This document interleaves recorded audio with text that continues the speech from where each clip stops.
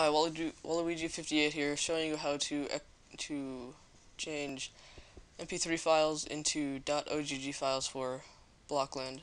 So what you want to do is first get an MP3 file, and a great place to get MP3 files for non-profit use is newgrounds.com/audio. And if you miss any of these links, they'll be in the sidebar. So you just download any music you want here.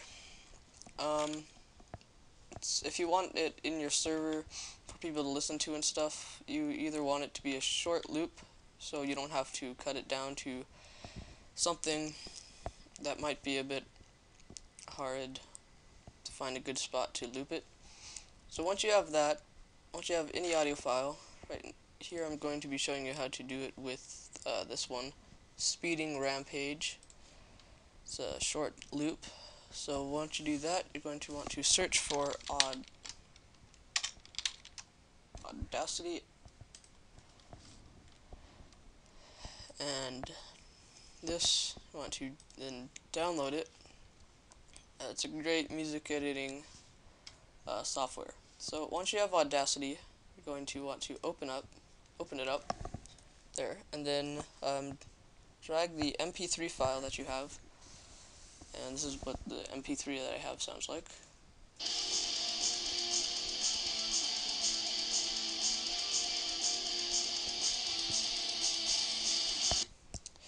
So once you have that, want to click on this arrow right here next to the music whatchamacallums and then split stereo track. So you have two of these now. So on both of the arrows, you're going to want to change them to mono.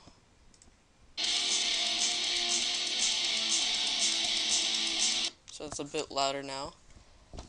So once you do that, you're going to want to go to File, Export as OGG Vorbis file, and then just rename it what you want and save. So once you do that, you're going to have a .ogg file.